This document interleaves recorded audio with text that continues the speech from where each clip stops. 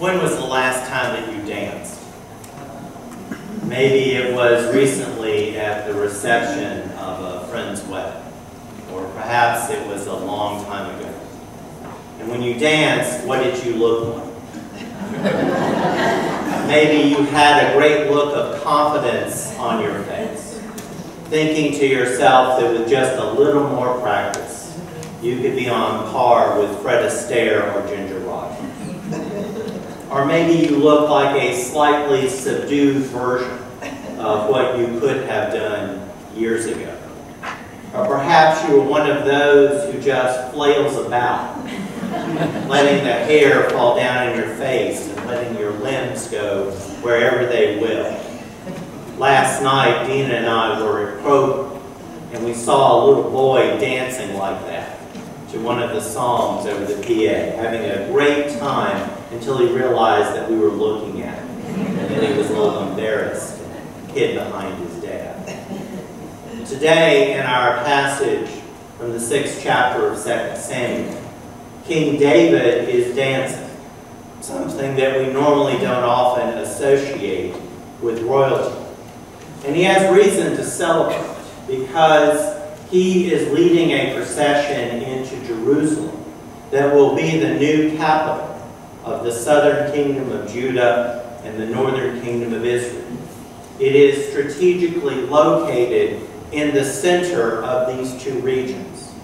It was made capital for some of the same reasons Washington, D.C. became our capital, because it was centrally located in the 13 original colonies. And not only is it going to be the political and military center high up on a hill, but it's going to be the spiritual center as well. The Ark of the Covenant that we talked about last week is being led in this grand procession. Jerusalem will now be where the throne of God will be housed. And so David has reason to celebrate as he dances into the city. But his wife was terribly embarrassed to see him do this. And her embarrassment went beyond just being embarrassed, and it created within her a disturbance that led to a very ugly exchange between the two of them that resulted in a rift that was never healed. What is it that made her so embarrassed to see David doing this? Maybe it's just the general idea that it doesn't look dignified when our leaders dance.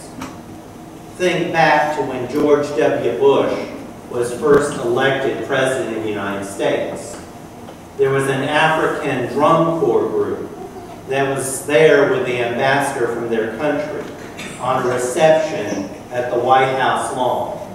And they were up there performing, and rather than just standing back and watching, President Bush decided he'd get in and do a little drumming and movement too.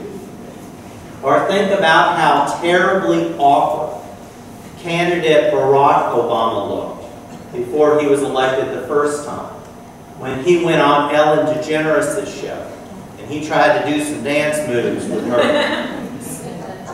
He looked just as silly as President Bush or as I do, trying to do something like that. But it goes a little deeper than that, because the writer of 2 Samuel gives us the details of what David was wearing.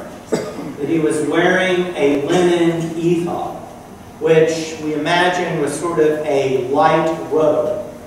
So it could have looked to her eye the way it would look to us, to see a leader dancing in a white t-shirt and boxer shorts.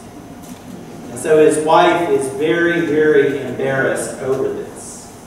Harold Kushner, in one of his books, is commenting on what may have gone through her mind.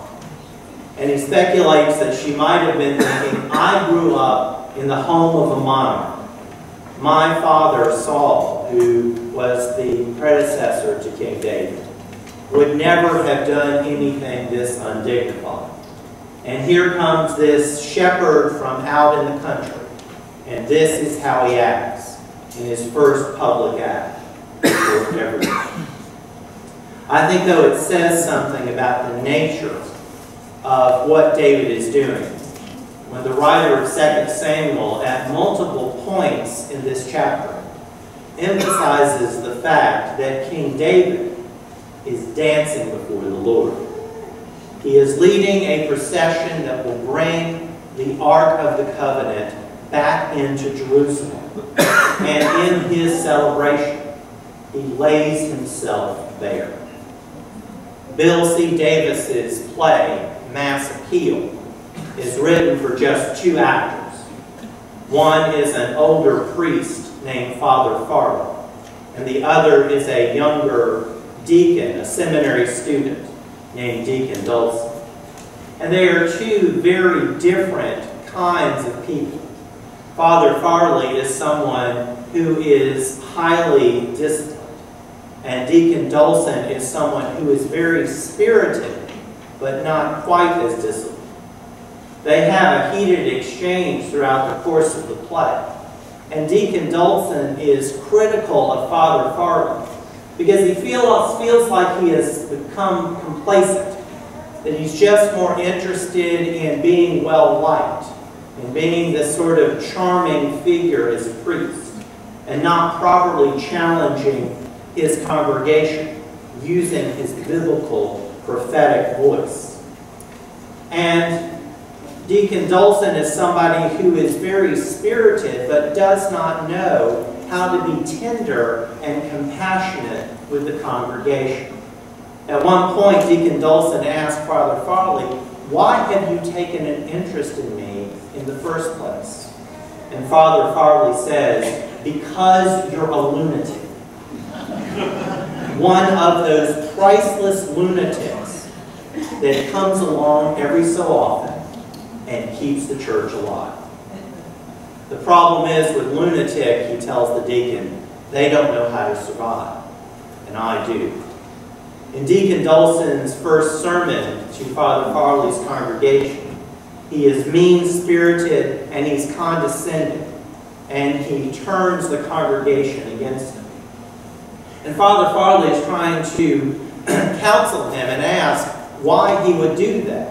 And he says, well, I know what they can be, and it frustrates me that they're not living up to their potential. And then Father Farley, suddenly in epiphany, says, who are they to you? And he says, they are my people. I love them. I'm concerned about them.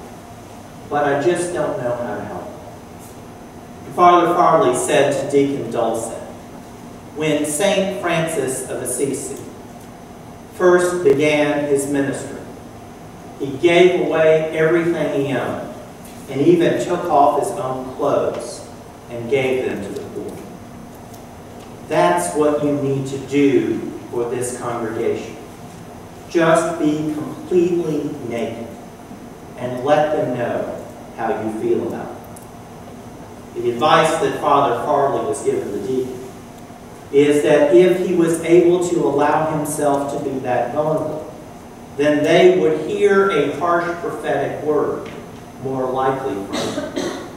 And it's something that King David is setting the example for us. Now I'm speaking metaphorically, but if we want to truly be converted by God, we cannot approach it with our defenses up. We have to be completely naked and vulnerable. Realizing that to truly come within God's presence means that we might be as embarrassed and as shameful as we were standing before Him, wearing nothing. But that's the posture in which we approach God.